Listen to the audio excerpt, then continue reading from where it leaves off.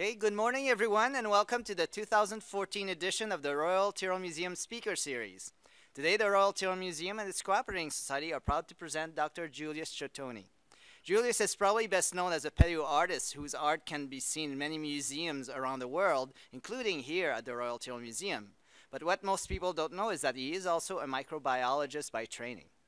Julius was born in Hungary but grew up in Edmonton, Alberta. He obtained his bachelor's degree in ecology and environmental biology and a master's degree in ecology, both from the University of Alberta. For his thesis, Julius studies facilitation of the growth of ceratodon moss by elk trampling in the marginal environments at the edge of sand dunes near Jasper Lake. During that time, Julius became increasingly interested in astrobiology, that is, the possibility of life on other planets. So he decided to move to Winnipeg to pursue his PhD in microbiology at the University of Manitoba. For his dissertation, he studied extremophile bacteria that live at deep ocean hydrothermal vents and in terrestrial hypersaline springs. The fieldwork for the hydrothermal vents proved especially exciting and unusual, as it involved the collection of samples by remotely operated submersibles on the Juan de Fuca and Explorer ridges in the Pacific Ocean. It is during his PhD years that Julius began freelancing as a paleo artist, drawing illustrations of dinosaurs and other extinct animals for various museums. Some of his first contracts were with the Royal Tyrrell Museum, for which he drew illustrations used in the Ceratopsian exhibit and the Alberta Interpretive Fossil Trail. Soon after, word of Julius's talent spread and his career as a paleo artist took off, and he never looked back. Over the years, Julius's illustrations have been used in museums and traveling exhibits around the world, as well as in numerous media releases accompanying scientific discoveries. Some of Julius's artwork will be featured here at the Royal Tyrrell Museum in a new photographic exhibit scheduled to open this summer. And finally, but not least, a book dedicated to Julius's artwork, including both old and never-before-seen illustrations, will be published in May and will be available in all bookstores. Today, Julius will present an overview of his research on extremophile bacteria and its implication for the origin and evolution of life. So, without further delay, I present you Dr. Julius Csotonyi. Thanks, Teresa. All right. Hey, good morning. Can everybody hear me there? Okay, good. Oh, no, I can't hide. All right, so thank you very much for coming out. And yeah, so I'm going to be talking about a whole kind of a different area than what I normally do. I guess from some of our favorite movies about dinosaurs, we all kind of know that life finds a way if it has enough time and enough unfortunate tourists to feed on. But I'm going to step back and kind of talk about life way back, much before the dinosaurs here, and talk about some of my research and other research around the world on some of these weird bacteria and other kinds of life forms out there have implications for some of how life may have originated and evolved on Earth. Okay, so actually this here is there we go. This is a photograph of one of these weird environments, these extreme environments in Yellowstone National Park. This is Grand Prismatic Spring, and it's a really hot environment. It's one of the strange places. So as Francois was saying, most of what I do nowadays, my day job is basically a scientific illustrator, and I work with scientists around the world, reconstructing visually what hopefully we think animals and plants and prehistoric environments look like. And a good example here is there's a wonderful set of specimens of an ornithomimus that Francois and Darla Zelenitsky and their colleagues actually discovered right here in Alberta, and it represents the first known non-avian or non-bird dinosaur with feather impressions from the Western Hemisphere. So a big discovery, and I was honored enough to be able to work with them to make a reconstruction of it. That's most of what I do, but we're going to look at something a lot farther back and see what not only the fossil evidence tells us about what life may have been like far before the dinosaurs, but other things as well, such as the way in which organisms are made up biochemically and what that says about where they came from. So again, when I say how did life first find a way or first gain a foothold, I want to put into perspective kind of what kind of timescales we're looking at here. So this is sort of a graphic showing the age of Earth starting from about 4.5 billion years ago, kind of like a clock up to today. And the dinosaurs lived in this little stretch of time here, about 230 or 40 million years ago up to today. But life has been around since nearly 4 billion years on Earth, which is about 85% of life of Earth's history. It's been around for a long time. And I'm not talking about, in this talk, just about where it began, but how it also evolved throughout it. So we're kind of looking at the time from around the beginning there to close to the time when cells started getting together and differentiating and making multicellular organisms like us. One of the things that we're going to see repeatedly as a theme here is that throughout Earth's history, and you see many examples of it today, life exists in environments that would kill you and I, really hostile by our standards. These we call extreme environments for obvious reasons, but also because they are sometimes right at the edge of what life systems can actually tolerate, like up to maybe 150 degrees Celsius, where biomolecules start falling apart and life is physically impossible. But life finds a way to exist in some of these really strange environments, like here Mammoth Hot Springs in Yellowstone National Park. The temperature is near boiling in many cases. There's other examples of extreme environments that harbor these life forms, such as the Rio Tinto River, which has a pH of about 2.2, which is not too far off from stomach acid. And the red color here is due largely to the iron that results from microbial activity in that state. You also have environments that are super salty, hypersaline environments that approach saturation, and in some cases right at saturation for salt. And microorganisms still live there right up to saturation, sometimes living inside of salt crystals and little inclusions inside. Okay, so these strange organisms are either extremotolerant, which is what we call them if they tolerate these conditions but prefer to live at more moderate conditions, or extremophiles, which require these crazy conditions by our standards to survive. They have special adaptations to reinforce their cellular machinery so that if you brought them into our conditions, they would die or stop growing because they're specifically adapted to those conditions.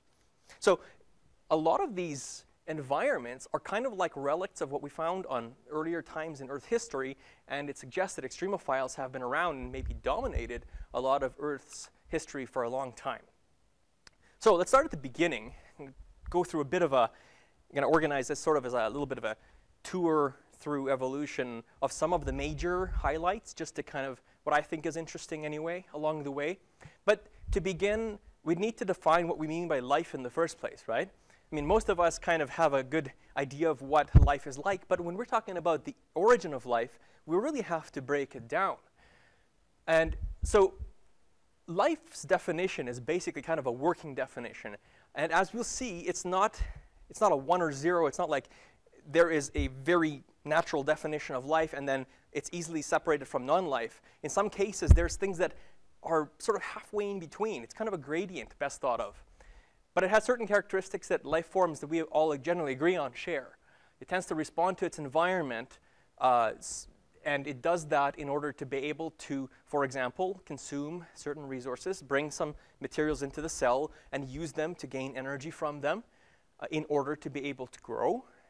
Growing is one of the components of life, or one of the characteristics, rather, in order to replicate or to reproduce, to make more copies of itself.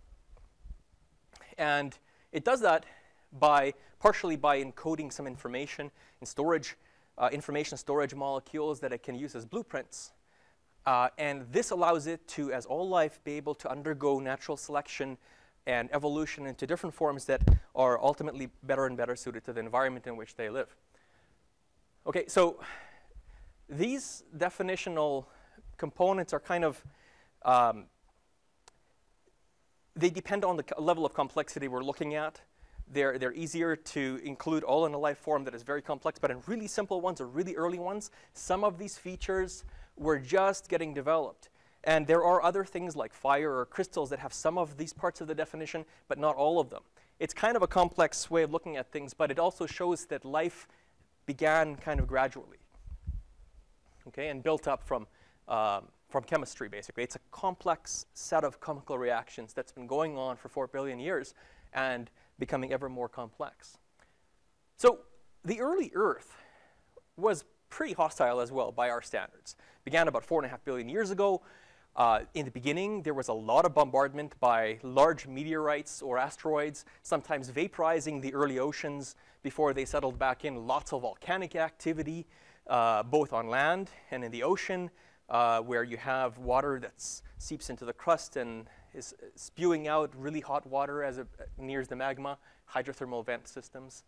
The atmosphere was not like today. There was basically no oxygen trace amounts. There's a lot of water, carbon dioxide, hydrogen sulfide, which smells like rotten eggs, basically, some nitrogen and methane, free hydrogen, stuff that isn't around very much today, partly because of the oxygen in our atmosphere, as I'll explain as well later. There was an ocean and some early continents, as some of the recent research on zircons is showing from 4.4 billion years ago. It looks like there were oceans. But again, lots of volcanism, hostile place by our standards, and this is where life got started. But and this is a good example of a modern environment, sort of a schematic, that is similar to some of the environments that existed there. I had the privilege of working during my PhD research on several deep ocean cruises where we sent down a remote-operated submersible on the Juan de Fuca Ridge and the Explorer Ridges, down to 1 to 2 kilometers depth about, and there are these areas where there's magma near the surface underneath the crust, and water seeps in through the rocks, through cracks, and as it nears the magma, it gets superheated to hundreds of degrees Celsius, and it basically blasts up to the surface through fissures. When it hits the top, all of these metals and sulfides that it dissolved on the way up because it's hotter and more acidic suddenly hit the cold water and precipitate out, and what looks like smoke billows out of these chimney-like structures that grow through accumulation of these minerals. And the water coming out is full of toxic metals, all sorts of interesting kinds of compounds. And right now, because of the ocean is full of oxygen, you have different things forming than they would have in the past. But in the early days, the kinds of things happening here were very interesting biotically. We had the formation of a lot of interesting compounds that ultimately went into, that underwent interesting reactions to ultimately lead to the first organisms. So we can't really know at the moment, we don't yet know how life actually originated. Some of the first fossils that indicate the earliest life forms look like they show up around 3.85 billion years ago. These are more chemical traces that have indications that they were caused by biological activity. And later on, you start to see some microfossil indicators as well, that looks like little strings of cells, or even in some cases, larger formations. But only so much is preserved. So some of the ways in which scientists do studies of origins of life are by trying to make chemical simulations of what might actually occur. So they'll take some of the precursors, some of the molecules that are suggested to have been present on early Earth, and subject them to conditions that are thought to have been present there to see what kind of things happen. How could life have arisen? So we need to think of some of the requirements that we need to generate life. First of all, there's a lot of inorganic material out there. We need to be able to make these compounds, these organic chemicals, the basic building blocks of life. Okay, that's one important thing. There needs to be a way to concentrate them and contain them so that they actually can react with each other.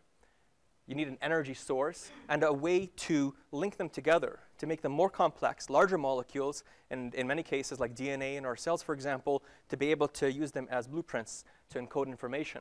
And this is called polymerization, to make chains of them, or for proteins. And of course, there needs to be a mechanism for them to actually start to replicate, to make more copies of themselves. Recently, in the last few decades, and especially in the last decade, there have been some really exciting advances towards this. Several experiments have been done that show that we're getting close to actually probably making good simulations of the emergence of life. So for example, there is now some evidence that that in the early Earth, some of the environment, some of the hot pools or near hydrothermal vents, like I showed before, conditions were right to produce some of the building blocks of life. They actually occur naturally under those conditions. They can be created. Stanley Miller and Harold Urey back in the 50s had demonstrated that just with lightning and some of the right components, you can generate some of these hundreds of kinds of compounds. Also, meteorites, amazingly enough, deliver some of these components. They are made in space. And sometimes they were delivered to Earth in these major impacts at the beginning. In fact, today, if we look at some sorts of meteorites, scientists have been able to extract from them molecules that, when resuspended in solution, they form these naturally organizing kind of like bags, almost like vesicles that look like the membranes of cells. In fact, may have been one of the components that formed some of these ways to concentrate or contain some of the basic building blocks. Also, even more interestingly, some work has been done by people like David Deamer to show that when these vesicles form multiple layers, when they go through drying and wetting cycles, they not only incorporate some of the basic building blocks of life, like nucleotides of RNA, but they also are able to polymerize them, to make them into chains. So there's ways, and there's several other mechanisms that have been suggested for this, so we don't really know exactly which is the right one, but there are some plausible means to get that far, and others, such as Jack Szostak and various other collaborators, have shown that there are sequences of ribonucleic acid, RNA, which is a messenger RNA or messenger molecule in our cells, that can actually catalyze their own replication. And so we're starting to get bits of biochemistry that can reproduce and also start to undergo natural selection, very close to the beginnings of life in some ways. Okay, so that's the very beginning. Ultimately, we don't know exactly how this happened, but cells were formed. It could have been one or several different kinds of processes happening. The very first cells probably had quite simple ways to take in materials, metabolize them or modify them, and use the energy that they derived from them. Ultimately, it became more complex. One of the interesting things that we see is these early cells, if we take modern bacteria and other types of microbes, there are three domains of life that we know today. Bacteria, our eukaryota, which include us, with our complex cells containing internal organelles, and archaea, which is another branch that look like bacteria but are relatively unrelated. If we were to sequence the DNA of these organisms and arrange them according to how they likely evolved from each other, we find that those organisms that are most similar to the hypothetical sort of common ancestor that look like the oldest things were thermophilic. At least they are today. Aquifex, Thermatoga, Pyridictium, Thermoproteus. These organisms live in really hot environments, often near hydrothermal vents, which suggests, it's not for sure, but it suggests that the earliest life may also have been thermophilic. And that makes sense, right? Because around 4.1 to 3.8 billion years ago, right near where life was beginning, was at the end of a massive amount of asteroid impacts on Earth. The surface was really hot in some cases. So it may have actually acted as a filter on early life. And as life became more complex, the ways in which it dealt with the material it used for energy became more complex. One of the themes that we see basically in all of life is the way in which it derives energy. In many cases, we have these reactions between molecules called oxidation-reduction reactions. And so if you have some atoms, by way of their shape, the distance of their electron shells, have a tendency to give up electrons easily. And other types, because of their shape, have a hunger or thirst effectively for electrons. When you bring them close together, in many cases, these will undergo naturally a reaction where they transfer electrons from the donor to the recipient. And this is a reduction-oxidation reaction. And energy is often released in these reactions. Life typically uses these reactions and couples them in a useful way. So you take, for example, hydrogen sulfide. It gets oxidized by loss of electrons to, say, sulfur, for example. This is one pathway. Those electrons and the energy can be used to reduce carbon dioxide to organic carbon. And this is useful because whereas carbon dioxide is not very useful to an organism for food, organic carbon is. It has a lot of energy in its bonds. So if you can use chemistry to effectively charge up carbon dioxide to something more useful, this is called autotrophy. Auto from self, trophy, feeding organisms that feed themselves by producing their own organic carbon. Okay? This is what ultimately developed. And we see this early in the fossil record, the chemical signature by studying isotopes, or different weights of certain atoms, of organisms that probably utilized this autotrophic type of metabolism by making their own food up to over 3 billion years ago. It was pretty early on. How did they get energy to do this? Well, part of it, in some of them, came from the actual energy found in these reactions. It's chemoautotrophs. They used chemicals for energy. Another form used an abundant form of energy around at the surface of the Earth, which came in the form of sunlight, of course. Now, keeping in mind that there was also a lot of UV, this is a little bit complicated, but one of the major forms of gaining energy is phototrophy. Again, photo from light, trophy feeding, so organisms that feed on light or use light as a source of energy.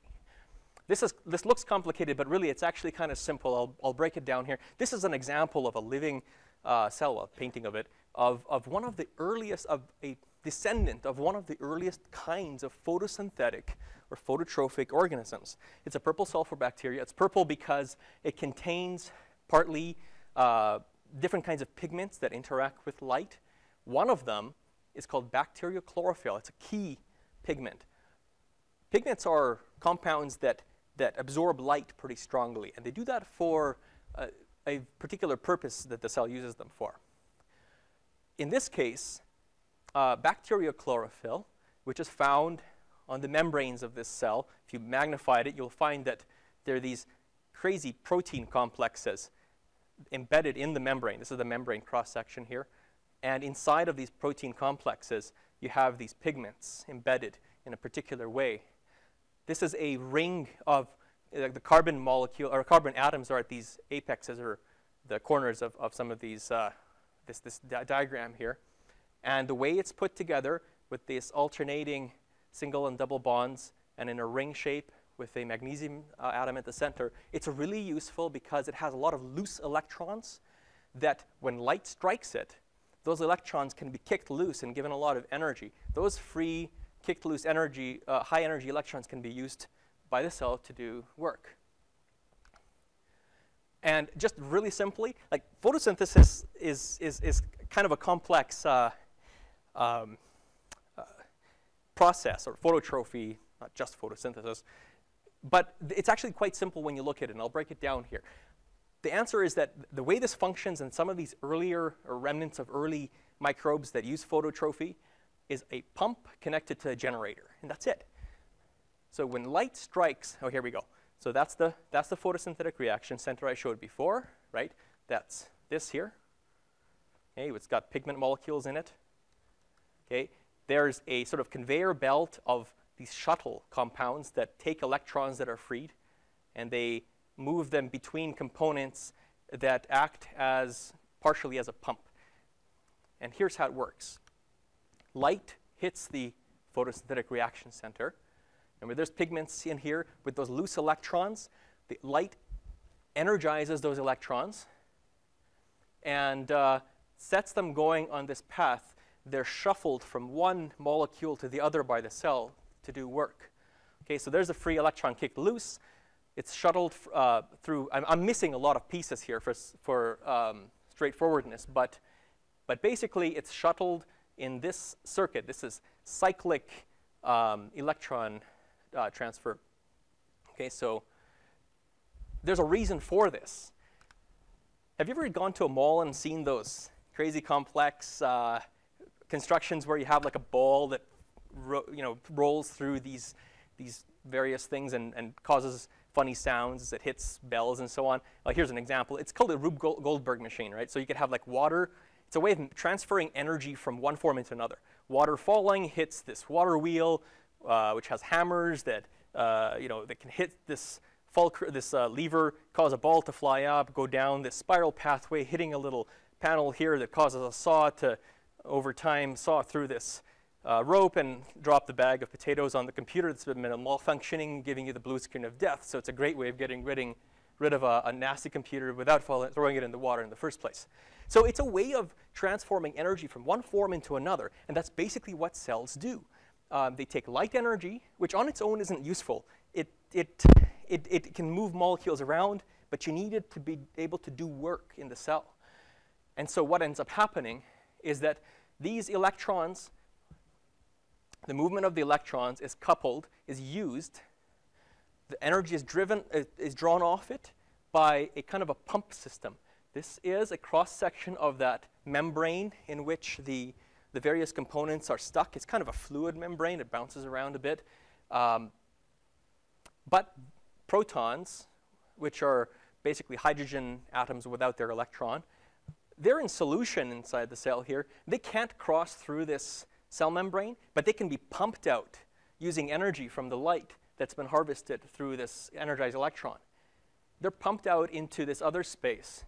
Over time, as this keeps going, more light hits it, more protons are pumped out. They're stuck out there. They can't get back across the membrane. But this is useful because it generates a kind of an imbalance in concentration. It's kind of a pressure that develops. And they would normally try to flow back down. Well, try. They tend to want to flow back down if we're putting sort of anthropomorphic tendencies to them. They would flow down, but there's no way, except that the cell opens up a possibility here. This was a major, really neat component that evolved as well early on in life. This is called an ATP synthase. It's a generator. When hydrogen atoms flow through it, it's not exactly accurate here, but it's a schematic diagram. They flow through it. This end here has a rotor of several parts. And as they flow through it, they turn the rotor. The rotor attracts molecules of adenosine diphosphate, or ADP, and links them up with phosphate that's present also in the cell. And in doing so, it effectively recharges this common battery type of molecule that's used in cells. Adenosine triphosphate is produced. So basically what you have is these light energy is used to pump hydrogen ions out. They fall back in because of the pressure from out here where they're accumulated. And as they do so, they recharge the cell's batteries effectively. And that's how phototrophy basically works. That photosynthetic reaction center I talked about before, where light strikes and hits the pigments, is actually not found by itself. It's really neat. It's part of this giant antenna complex. It's much bigger than this even. This is the membrane. It's composed of a bunch of little phospholipid molecules that are stuck together in sort of a semi-fluid way. This is all embedded in that membrane. Light strikes this complex, and it's like a solar collector or a bunch of solar cells put together. They can collect energy from a much wider area than only light striking that one little central reaction center. Light strikes it, energy is passed in what are called excitons, kind of an excited state from one to the other of these light harvesting complexes, units, to the reaction center, and you get a larger area that's being used for harvesting energy. Why is this important? Well, remember early on in the Earth's history, I mentioned that there was really nasty conditions. One of them is there was no ozone in the atmosphere effectively. Now, ozone is useful because it's a sunblock, right? Without the sunblock, harmful ultraviolet radiation comes in, and organisms living at the surface would be fried by this UV and would undergo lots of mutation and overall have a very bad day. One of the ways in which life could survive near the surface, once continents were around, is by growing inside of the spaces between rocks near the surface. That would allow the rock's surface parts to absorb some of the UV and keep the organisms from getting damaged by it. But down there, there's less light, right? So having a larger area to harvest light is useful for that.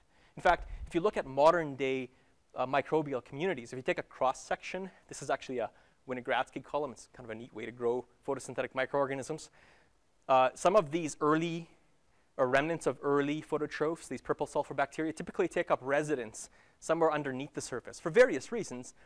But they inhabit an area where light is less bright, and in fact, only a portion of it gets through.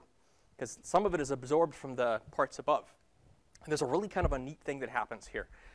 If you look at a spectrum of radiation, let's say all the way from UV to infrared, remember that light waves, if we think of them as waves, it's a dual particle wave nature, but we can think of them as having wavelengths of different sizes, and this is inverse to the amount of energy they have. UV with high energy has short wavelengths of 300 nanometers. Infrared starts from about 700, and visible light inhabits this area of 400 to 700 nanometers in length. When you shine light through one of these bacteria that have the pigments absorb some of the light. We can plot how much of the light of different wavelengths they absorb, right? So, for example, here you can see this is the plot that we get from shining light through a bacterial chlorophyll containing cell. It absorbs some UV, some in the visible spectrum, but a whole thwack load of it here in the infrared. Okay? So for some reason, it's absorbing a lot of infrared. Part of the usefulness of that is that infrared is some of the part that is not absorbed by the upper layers in these communities. But let's step back to another interesting location here. This is some of the more fascinating parts of the research that I was involved in, actually. I really enjoyed this part. Down in the deep ocean, where you have these hydrothermal vents, remember this is where water seeping into the crust gets close to magma, is superheated, and then comes out through these fissures, forming these chimney-like structures as some of the metal sulfide precipitates out. It's super hot in many cases, up to over 400 degrees Celsius. It remains liquid because of the pressure down there. But what's really neat is that if you look at this through an infrared camera, you find that it glows. It makes sense, right? Partly it's black-body radiation. Anything you heat up enough, like a stovetop, glows red and becomes brighter and bluer the hotter it gets. At that temperature, it glows in the infrared. There may be other reasons for the glow as well, but that's simplified. Now, it turns out, if you look at this plot of what radiation they preferentially absorb, this bacterial chlorophyll, and you plot also the emission of light or infrared from the black smoker chimney orifices, you find there's quite a lot of overlap between the emitted light and how much of the light is in the infrared and the amount that's absorbed by bacterial chlorophyll. In fact, this has led some people to suggest that phototrophy may actually have evolved first at hydrothermal vents and used geothermally generated light rather than sunlight. It's a possibility. There's no way to tell for sure, because we can't really actually go and sample some of those original organisms. But one way to check is to say, well, is there anything like that out there today? Well, actually, my PhD advisor, Dr. Vladimir Yurkov, was the first to isolate bacteria that have bacterial chlorophyll. See, it's been isolated from the bacteria, and here you can see that same kind of a plot in terms of wavelength and how much of it is absorbed. And they were isolated from the sort of the cloud or plume of particles of metal sulfides from around these chimneys. And what on earth are these guys doing down there with photosynthetic apparatus? And they actually have an active, it can actually work to some extent. These guys are actually mostly relying on existing sugars or chemicals, carbon compounds out there that are reduced. So mostly they're not actually using photosynthesis, though they might be using it for something. Later on, actually, even in some ways more excitingly, another type of bacterium was isolated from near these vents as well. This also has bacterial chlorophyll and a functional photosynthetic system. And it's neat because it's an obligate phototroph. It relies only on photosynthesis to make its food, basically. It doesn't just survive by consuming other ready-made carbon around it. So that suggests that it actually maybe is using the light from the black smokers to survive down there. So there is a possibility that that's actually where it originated. Don't know for sure, but fascinating systems anyway. This is a green sulfur bacterium, incidentally. It's different from the other one. The previous one, it's kind of a painting of it. It's this bright, beautiful yellow color. I worked with this organism, and it's really got beautiful cultures, citron yellow, basically, hence the name, Citromicrobium. That's due to carotenoids mainly, another group of pigments that are used for other purposes, but that's another story. Okay, so that was you can tell that photosynthesis and phototrophy in general was a very different kind of a thing early on in life. A whole different group of organisms. Many people don't know that there are actually about 10 or more types, major groups of phototrophic organisms out there, not just green plants and green algae and so on. But at some point in time, probably about 3 billion maybe years ago or something close to that, another group evolved. These are the oxygenic phototrophs. Okay, the previous ones were anoxygenic. I didn't mention that before because it's relevant now, and I'll explain why. There was an evolution of the pigment. Remember, it was bacteria chlorophyll. It was actually a bright blue pigment before. Then chlorophyll evolved. This is what gives plants and algae their green color. The molecule looks a little bit different, but it changes the way in which it absorbs light pretty substantially. And that's partly why it's green in color. What that did was allow the organism to better use the visible light spectrum. And there's a lot more energy in the visible light coming in than from the infrared, which means it could do more with this energy, and particularly what's called water splitting. This looks complicated, but there's a simple take-home message from it. This is the sort of the photosynthetic apparatus of something like a cyanobacterium, or like a plant, for example, also has similar stuff. It's a little bit different in that it has two different kinds of photosynthetic reaction centers and complexes. One of the big differences here is that although it also functions on the basis of pumping hydrogen ions across a membrane, causing a buildup in the gradient here, and then using the ATP synthase generator to create, recharged adenosine triphosphate from adenosine diphosphate and phosphate. Remember the cell's battery molecules? The difference here is that the high energy that it can actually utilize using chlorophyll allows it to split water molecules into their components of oxygen and hydrogen. And the hydrogen can be used in generating this gradient that it uses then to generate energy for its own survival. And then one of the waste products, of course, of that is oxygen. This is called oxygenic photosynthesis because oxygen and then genic refers to the generation of it, sort of, so oxygen generating, it's a byproduct. The previous stuff was anoxygenic. They didn't split water, those earlier phototrophs. They relied on other means to gain what's called reducing power, or the ability to reduce carbon from carbon dioxide to more complex forms. These guys could use the extra energy also to make more what are called reducing equivalents, ways in which the cell can then apply these high energy compounds to convert carbon dioxide into organic carbon. So now it's a much more powerful system for the cell, more efficient, and these guys took over very quickly. Well, it took a while, yes, but you start to see them in the fossil record. You see evidence of them in various forms, including stromatolites. And stromatolites are still around today. There are these neat little stool-like formations. And this is in Shark Bay in Australia, for example. And basically what it is, it's a community of microorganisms, cyanobacteria mainly, that form kind of a sheet on the surface of sand. And then through the action of waves, there's sediment that's deposited on top of them. Suddenly it's like, uh-oh, there's not much light. We got to move to the surface. They grow to the surface.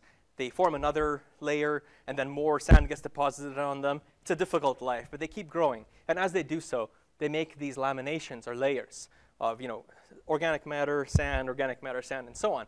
And as they do that, they grow upward and form these mounts. So we found a lot of these in the fossil record, these stromatolites. And it's one of the indicators of ancient life in these kinds of microbial communities. This happened a lot once they evolved. We see stromatolites from possibly other organisms may have made them as well. It's a general thing, but a lot of them are cyanobacterial, probably. And what ended up happening once this new type of photosynthesis evolved, and these guys started taking over, is this massive amount of oxygen was being released into the atmosphere or into the Earth's environment. They were terraforming the Earth, basically. They were changing the very nature of the planet, the surface of the planet. One of the first things that happened is that before that, there was a lot of, say, dissolved iron floating in the oceans. When oxygen started to be released, this iron reacted with it and started to precipitate out of solution and formed these banded iron formations which show up in many sites geologically. You have iron that rains out of the ocean, and then the rate changes over time due to either seasonality or excess of oxygen, maybe pulses, and you get this banding that happens over time. And so you see some of these kind of things. There was a lot of that happening suddenly around 2.4 or so billion years ago when oxygen really started to take off. If you look over time from billions of years ago from today, 1, 2, 3, 4 billion years about here, it's around this stage, around 2.4-ish billion years ago, that this great oxygenation event took place after there was sufficient cyanobacteria around to really pump a lot of oxygen into the atmosphere. And the levels in the atmosphere started to increase once this amount of oxygen that was being used up by, say, for example, the iron in the oceans was overwhelmed. It just kept pumping out more and more. So eventually the atmosphere started to get higher oxygen concentrations. That changed the atmosphere massively. It happened in several stages, but overall it increased from a tiny, tiny trace amount to initially at least up to about 5% or so, and then it kept rising. Of course, that was catastrophic to most life on Earth. Before then, oxygen was not around much. They didn't have to deal with it. And oxygen is one of those things that we find useful because we breathe it. It's great as a way to dispose of excess electrons, but it also causes a lot of damage. It tears biomolecules, electrons away very easily, and it damages things like DNA and various other components. And so ultimately organisms had to evolve ways to deal with this potential damage. That's actually how aerobic respiration probably got started. It's sort of a byproduct of dealing with this toxin. But initially it was a catastrophe. Ultimately life evolved a way to use it. However, it wasn't all bad. One of the other results of pumping all of this waste oxygen into the atmosphere is that some of it drifted into the upper atmosphere and reacted with the ultraviolet light to form ozone, and our ozone layer gradually built up. And of course that's nice to us because it eliminates one of the major forms of cellular damage, which is high energy ultraviolet light from space. There was another effect, this is a little bit more disputed, but there was another probable effect of all of this oxygen.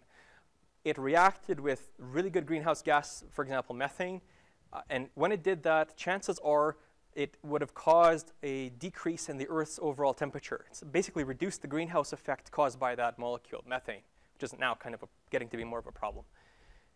In doing that, it may have triggered the first of a series of events called Snowball Earth, which is a crazy runaway glaciation that is known from the fossil record. It's inferred from the fossil record at several points in Earth's history, where it looks like either the entire Earth or at least a very large proportion of it was covered in ice. It froze over largely and became even more inhospitable, but in a different way. There's a very large amount of it that occurred around 2.1 to 2.4 billion years ago, and very likely may have been caused by, at least indirectly, by the Great Oxygenation Event. Then there were a couple of other episodes for maybe other reasons.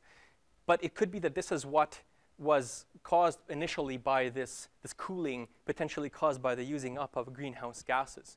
Of course, that caused a whole other kind of extreme environment for life to deal with. And how did life actually survive that? And this is kind of the last point I'm going to talk about here, is that we've dealt with hot environments. Those are also kind of acidic. Now we're dealing with cold environments, especially.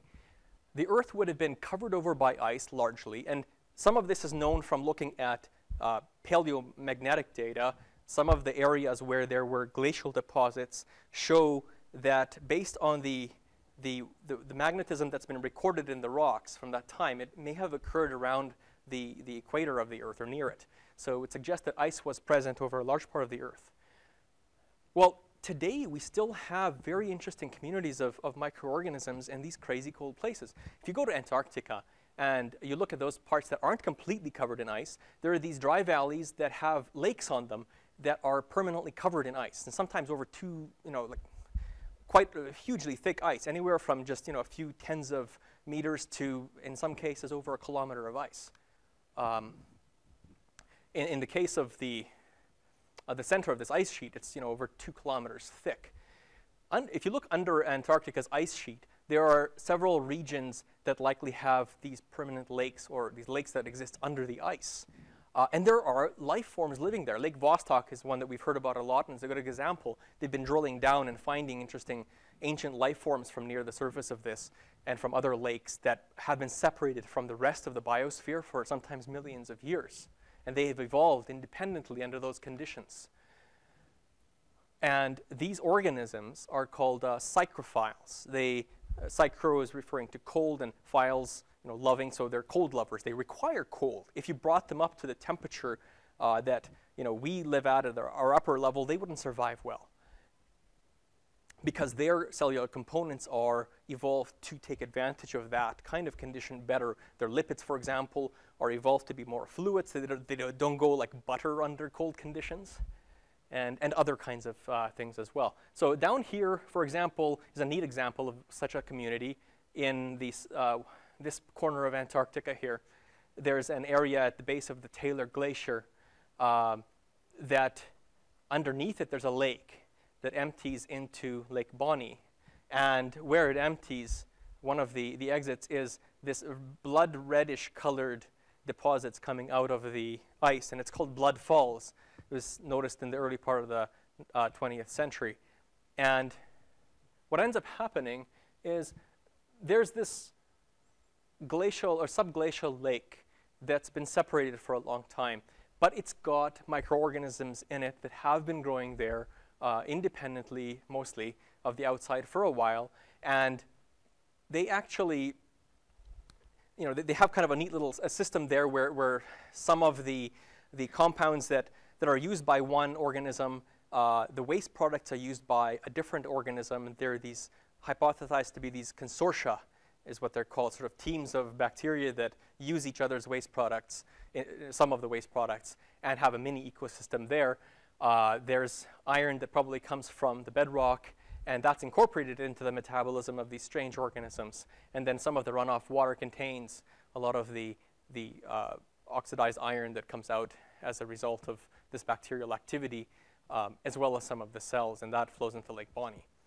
So these organisms live under these cold conditions, and it's hypothesized that this is one good example of a model of the types of ecosystems that may have allowed life to survive some of these extreme cold and iced over conditions. And if you note, none of those snowball Earth types of episodes, if they're all corroborated by research, occur at a time when there was large life forms, metazoans, multicellular forms really present a lot. This was all microbial back then, so microorganisms would have had a much better chance of surviving than, say, fish or mammals and so on. This was not, they weren't around at that point yet. And in fact, it was only after that, and after the last of these major events, that life in terms of animals took over and took off really crazily around the late Precambrian and Cambrian, and the Cambrian explosion occurred. And after that, of course, you started to have the development of a lot of different kinds of larger life forms, and dinosaurs came around and so on, and then it became interesting from our point of view. But that's basically kind of some of the highlights of some of the interesting ways in which life took a foothold and developed various kinds of strategies for surviving on early Earth and originating, and hopefully some of the new research will show actually how that is most likely to have occurred. And with that, actually, I'll leave you with this, and thank you very much for listening.